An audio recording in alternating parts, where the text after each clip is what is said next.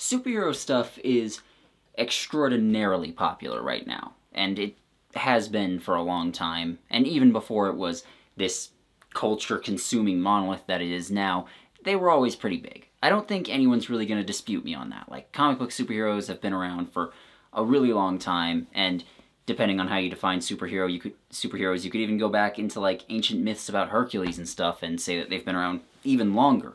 But as they became more and more popular in the modern day, people have tried to subvert the idea of what a superhero story is like and change it around a little with stuff like The Boys or Invincible or The Reckoners or just, things like that. And I've talked about this phenomenon before. Enter Invincible, which is a comic series written by Robert Kirkman, who also wrote The Walking Dead, and it also recently got an Amazon show, which is pretty good, and that's what brought it into the mainstream, I would say. And a lot of people look at it in this light. I myself thought that at first as well. And they look at it as, oh, okay, this is a subversion of superhero stuff. This is like a little bit darker, and it takes a different approach to it, and this is a more realistic look at it. And after finishing the comic series, I have to sit here and ask, like, is it really a subversion?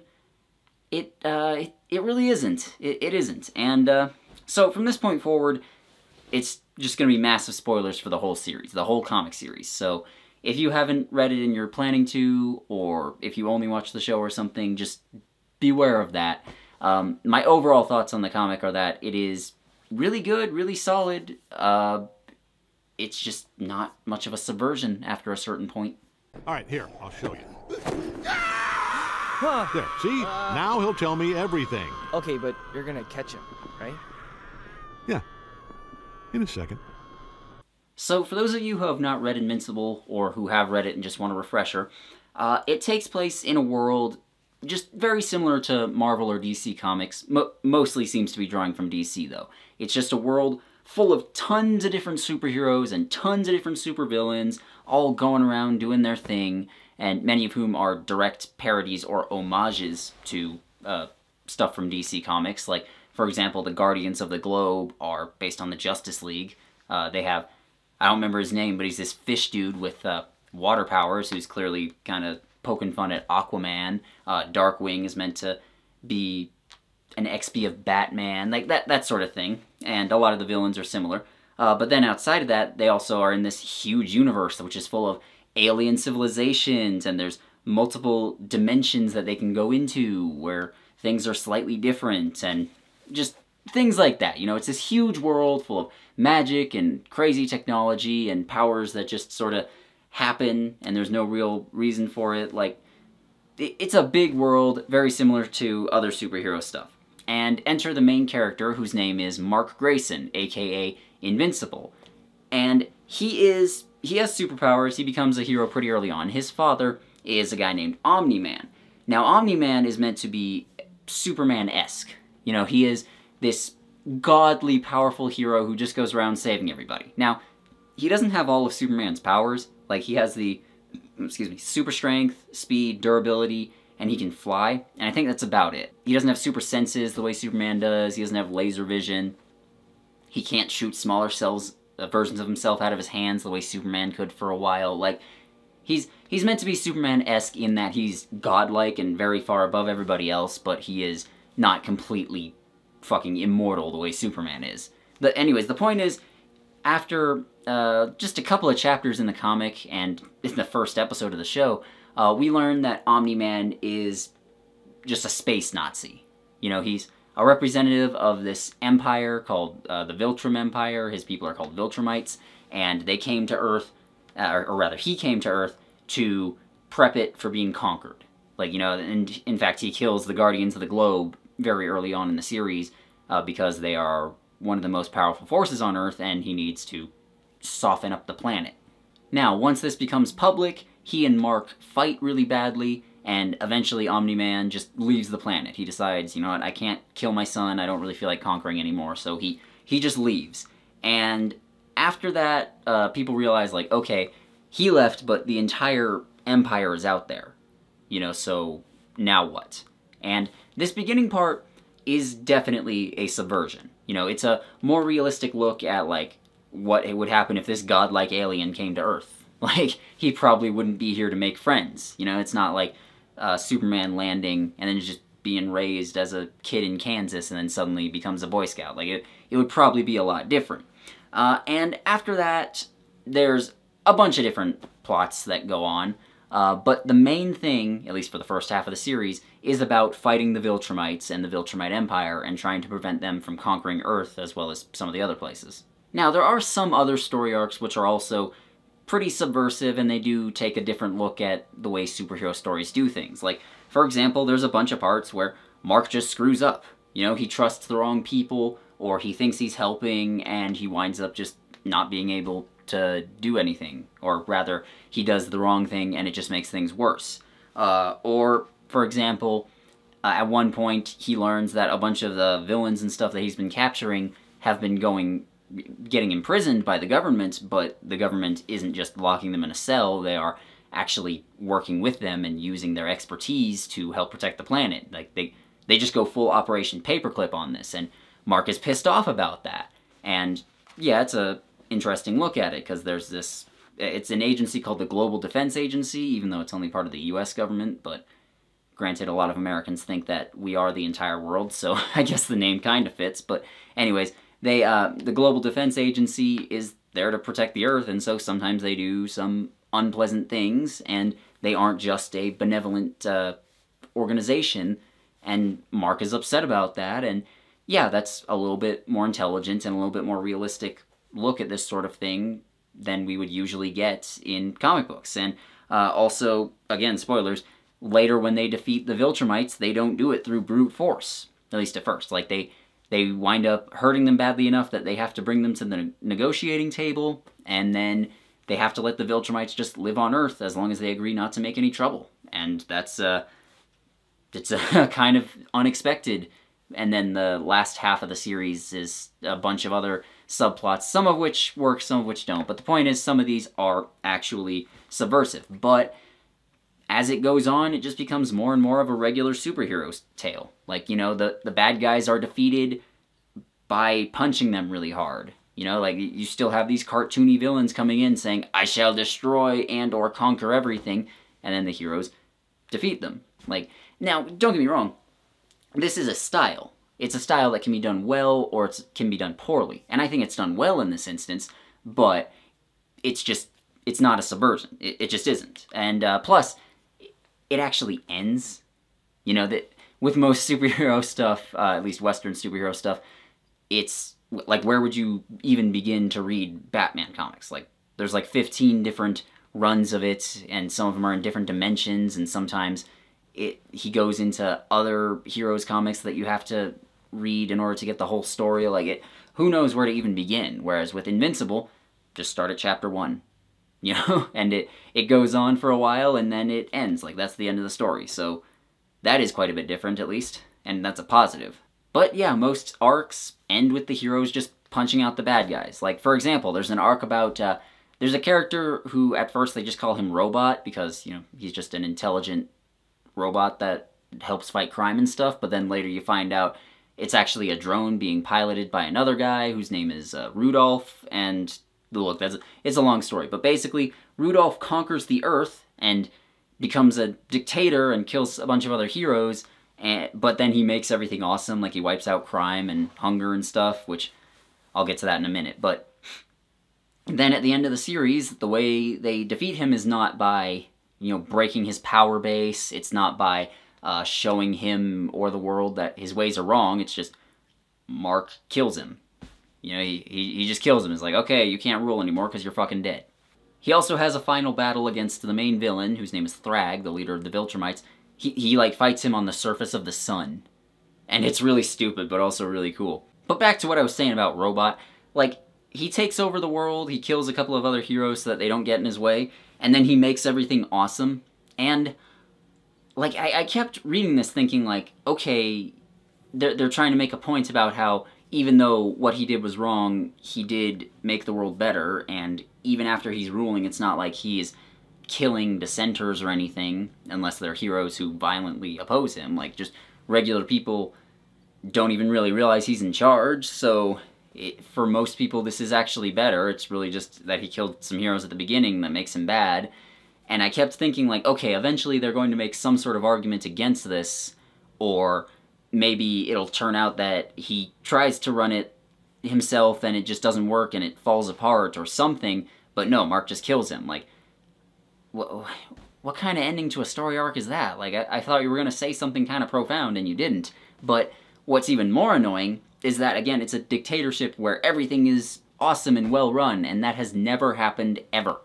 Like, no country that has ever been a dictatorship has ever been run all that well, okay? And if you're thinking of like, oh, what about this example? You're wrong, okay? Either you are just ignorant about how things worked, or you're buying into their propaganda, and they're lying to you, okay? Particularly ideologically motivated dictatorships, like hardline Stalinists or fascists or hardline neoliberals, which are basically fascists. They want you to think that they're super efficient and that they will come in and fix all the chaos and that the economy and everything will be better, but this never happened. Never once. They are riddled with corruption and nepotism and just plain incompetence because loyalty is more important than knowing what you're doing when they put people into posts. Like, it doesn't work on any level, and it never has. And so it really annoys me when people write that into books and stuff. But with that out of the way, yeah, most of these story arcs just end with the bad guys being beaten up and or killed. But that said, it is still fun. You know, there's still some fun fights and stuff, and I will give it this, like, it has weird ideas there, and it goes all out with them. You know, it doesn't just try to be all dark and realistic and gritty, like something like The Dark Knight, for instance. I mean, I like those movies, but they are very much trying to be a dark, realistic take on a sort of Batman character, so there's no magic or superpowers or anything, whereas in this universe there is magic, and there's tons of superpowers, just like the whole kitchen sink is thrown in there. And so when weird things happen, they just take it and run with it. Like, for example, there's a story arc where this guy has the power to travel between all sorts of different dimensions and goes into different ones where, like, things are a little different, but not all that different, and then he brings in a bunch of evil versions of Mark, you know, Invincible, and then just brings them into our world, and they start destroying shit on Earth, and all the heroes have to fight them, and it's like, well, that's really weird, but it's also kind of cool, and they go all out with it, you know, they don't try and pretend it's realistic because XYZ or anything like that. It's just like, no, this is weird. Or for another example, the main villain, Thrag, you know, the leader of the Viltrumites, finds a planet full of these bug aliens who reproduce really quickly, and then he just fucks all of the bug women that he can find and makes an army of half Viltrumites, like just thousands and thousands of them, and uses them to try and conquer the Earth. Like, okay, that's weird, but okay, yeah, it just, at least it's putting it in there, you know, it's creative, and I didn't see it coming. Or how about how the Guardians of the Globe are just straight up led by Abraham Lincoln?